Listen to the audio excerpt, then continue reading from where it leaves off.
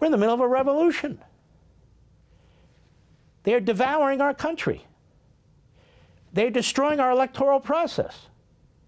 They're destroying our judiciary. They're destroying due process rights. They're at war with the Bill of Rights.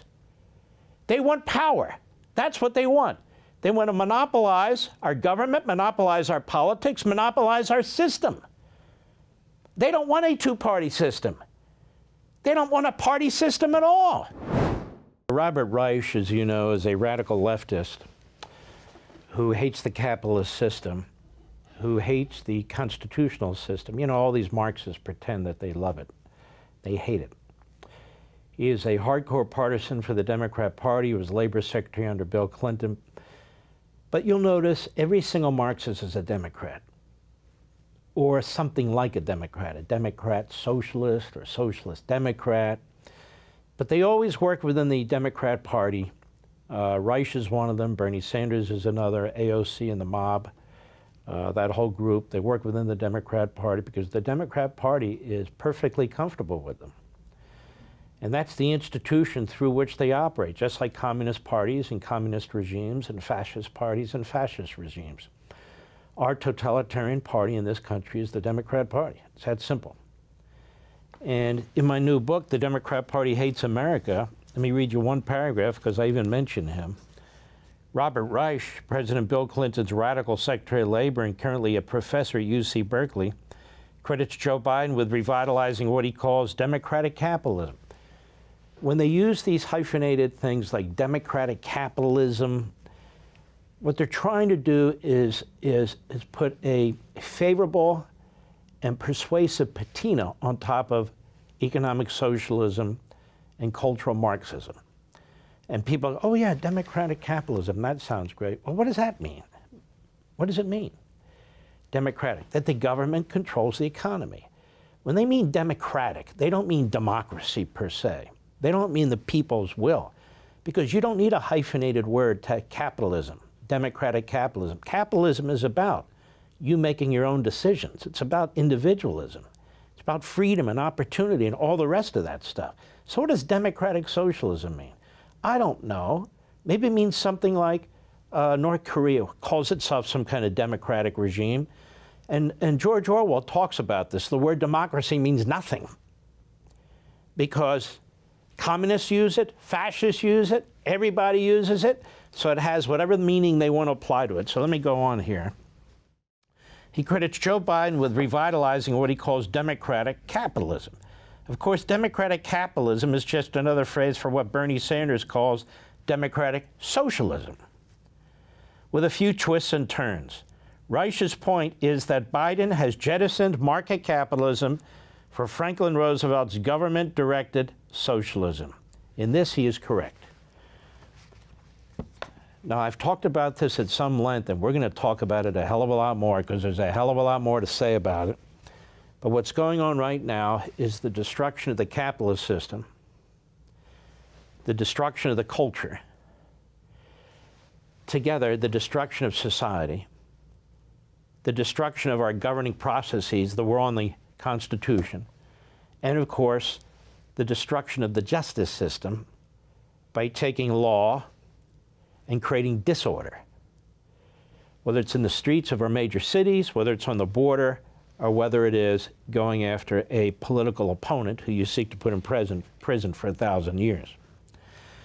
So Robert Reich says 5 facts about Trump's indictments. So I said, well, this is curious. Let's take a listen at this. I haven't heard it yet. Let's take a look. Go. Trump's defenders are still lying about his indictments. Here are 5 crucial facts you can share with whoever in your life needs to hear them. President Biden did not indict Trump. 4 different grand juries, made up of ordinary citizens, indicted Trump. All right, let's slow down. He really must have stupid students at the University of Berkeley, or he's a moron himself. Nobody said Joe Biden indicted them. Joe Biden can't walk. He doesn't know how to put one foot in front of the other. It's like these mob bosses in the past who were so old they couldn't shuffle around. They would sit at restaurants while their lieutenants would carry out their deeds. So no, Biden didn't go into a courtroom in front of a grand jury, but like Gigante, you know, you get old, you sit on the beach, maybe on one of those fold-up beach chairs, or you sit in a restaurant while you're eating your spaghetti, and the crime family, the mobsters, do what they do. My theory is this, by the way, as a footnote, that there's some kind of equivalent of a Politburo going on within this administration. Joe Biden can give general comments, general orders. He gets tired. He has to go on vacation. He starts work around 9:30. He stops around 5:30. You can't possibly be an effective president that way. And yet he has effectively instituted the Marxist agenda like nobody before him. My theory is this. There's some kind of group, or I would call them Politburo, of these Bernie Sanders types and these Obama types in every agency and certainly in the White House who get together and make these decisions and then go in and get him to sign off on them. In other words, there is a little cabal, there is a little group, a little phony brain trust that's in there writing the executive orders, writing the speeches, making decisions, the difference between equity and equality. We're making decisions about the border and all the rest of it, and we have no idea who they are. We can guess, but they're working under the radar. And I think what history will point out is that that's who's running the country, because this guy is incapable on his own of doing the day-to-day tasks of a president, which are enormous tasks. So they get him to sign off. He might have general views of what he wants to do. I'm not saying he's totally out of it. I'm not part of the group that says, no, I think he's into it enough where he knows what direction he wants to take the country, that he wants to take it radical left, that he became president thanks to Bernie Sanders, thanks to the hard left. He became vice president thanks to Obama, and he's thrown in with them. If Biden's anything, he's a chameleon. He'll do whatever he has to do. And he'll do it with gusto. That is, not his physical or mental gusto, but his propaganda about MAGA, about white supremacy, just as he did when he entered the Senate about blacks and his opposition to integration. In other words, he's a demagogue. And even if he's at 80% or 50%, he is a big-time demagogue. So that is my theory. Anyway, go ahead. Being presented with evidence they found compelling enough to warrant criminal prosecution. No, that's not how it works. You have a grand jury in these Democrat cities. The grand juries are made up of Democrats. You don't need a unanimous vote. You don't need really any standard, any high standard to indict somebody. You need a basic standard. The prosecution controls every piece of information the grand jury hears. There is no defense. The witnesses go in there. There's no defense counsel. There's no exculpatory information. There's nothing. The founders set this up originally to protect so-called defendants or would-be defendants. So a jury, before you have a jury of your peers at a trial, you have a grand jury that's a check on the government. Back then, a check on the monarchy, and then we have the United States, a check on the government, so that people don't go nuts. So there's some check. Your fellow citizens are the check. It's not the way it works anymore. Prosecutors put these people, they're cloistered into a room. They present them with one-sided information over and over and over again. It's a really Stalinist aspect of our system now. It's illegal, but prosecutors are leaking that information to affect the eventual trial jury that comes later. They leak it to a Democrat Party state press who regurgitates what's in there, even though it's a violation of what we call 6E. But that's how it works. So when he says they presented the information, tell me, if we were talking about Joe Biden as a candidate, and we were presenting information in grand juries in Kansas, or Idaho, or Utah, or pick your Republican state, pick your Republican area, and say, no.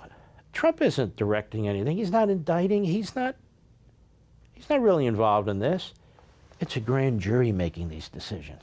And imagine if it's a Republican prosecutor with a Trump-appointed judge Republican grand jury where Joe Biden got 5% of the vote. There's not a place in this country where Joe Biden got 5% of the vote. Yet there are places in this country where Trump got 5% of the vote.